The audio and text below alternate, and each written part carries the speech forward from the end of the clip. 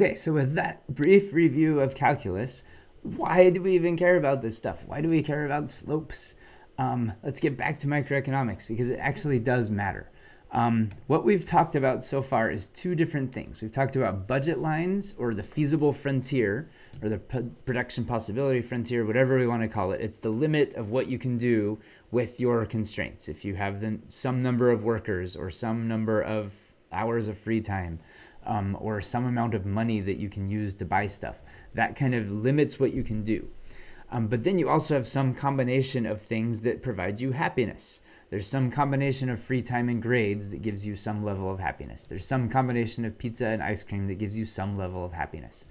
And so your goal in life is to make it so your happiness your choices of consumption of pizza and ice cream or free time and grade maximizes your happiness given whatever constraints you have. So we've talked about two marginal things here. We've talked about the marginal rate of substitution, which is the slope of the indifference curve. It's this theoretical trade-off between different inputs. So it's saying I would be equally happy if I failed this class but had tons of free time, or didn't fail this class and had less free time. It's going to be the same amount of happiness, and there's all sorts of combinations of free time and grades, or all sorts of combinations of ice cream and pizza, or all sorts of combinations of whatever that will create the same level of happiness. And the slope of that indifference curve is this marginal rate of substitution. And so sometimes it's going to be steeper, sometimes it's going to be flatter. It depends on the derivative, which is why we care about the derivative, because we want to find what the slope is. Okay, so that's one marginal thing. There's a whole bunch of different ways of writing this. This is on the course website on the resources page. There's a page dedicated in the resources section to explaining how to do this utility maximization thing. This is important because you can actually figure out this marginal rate of substitution a few different ways.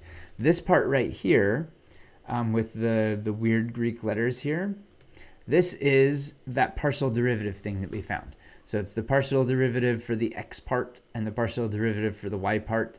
You divide those, that is the marginal rate of substitution. If you only know the prices of things, you can actually figure out the marginal rate of substitution using this price ratio here. Those are the same thing.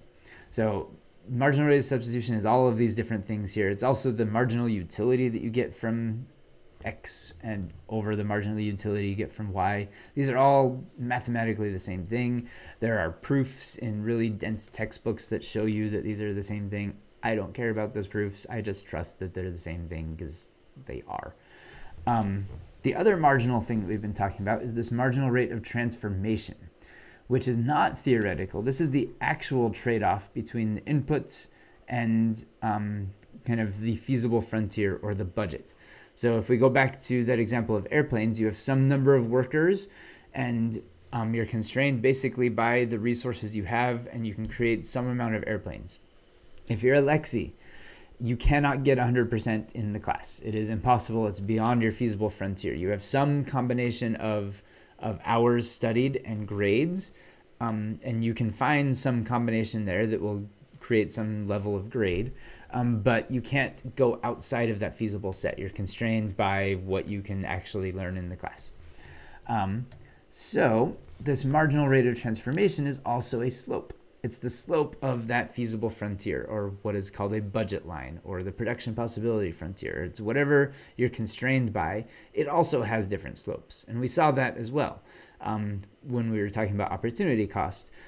If you wanted to add one more worker to your production line for creating airplanes or whatever, in the early numbers of workers, going from like 3 to 4, that gets you a lot of airplanes, a lot of marginal airplanes.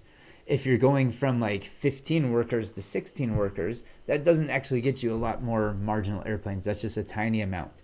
And so that tiny amount is the slope. That's going to be a pretty flat slope versus a really steep slope. And so we have two different slopes that we're working with. We have the slope of the indifference curve, and we have the slope of the feasible frontier. And the reason we care about the calculus is because we want to find out what these slopes are. And if we can find where the two slopes match and are identical, that will actually tell us the optimal level of pizza and ice cream, or the optimal level of hours studied and grade, is to maximize our happiness.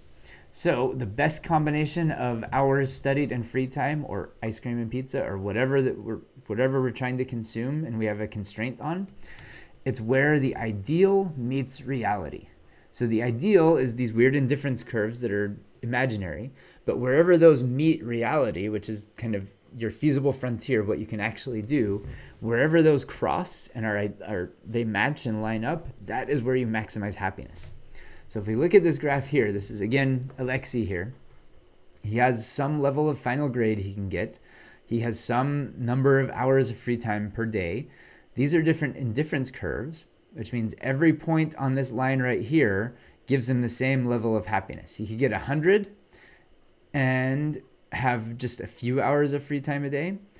He could get a 50 and have a ton of free time a day. But that would all be the same amount of happiness for him. Each of these lines here are different levels of happiness. As you move more inward, he's less happy. As you move outward and upward, he's more happy. He would love to be on an indifference curve up here. That would just make him super happy. He could have tons of free time a day. He would have like 150 on his final grade, and that would be delightful for him. The problem, though, is any indifference curves up in this world, he can't get. That's not attainable because he's constrained by this feasible frontier. He can only get this high of a grade, and he can't have more than 24 hours in a day. So he's constrained by this frontier here. So let's erase that really quick. Okay, so he would love to be on indifference curve 4, but he can't be.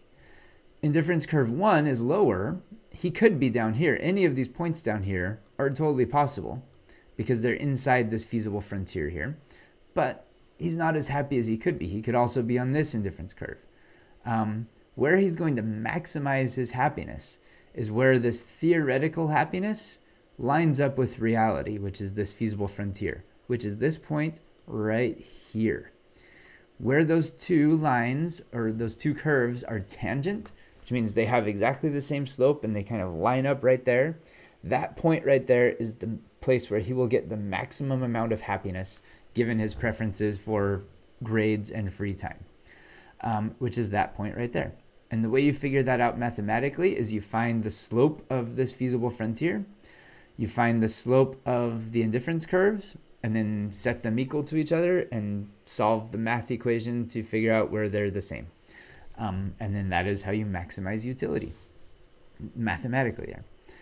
Okay, so yeah, and that is where the marginal rate of substitution is equal to the marginal rate of transformation. All that really means is just the slope of the indifference curve is the same as the slope of the feasible frontier, where reality meets the ideal.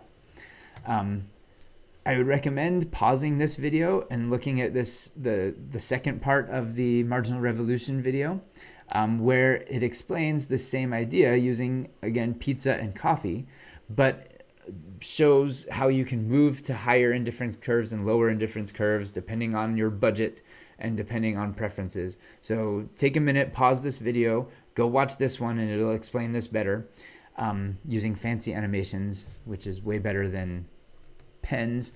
And so watch that, and that will also help you wrap your head around this stuff. And then come back so I can explain one last thing before we move on to the example where I will do this with math in person, and it should be fun.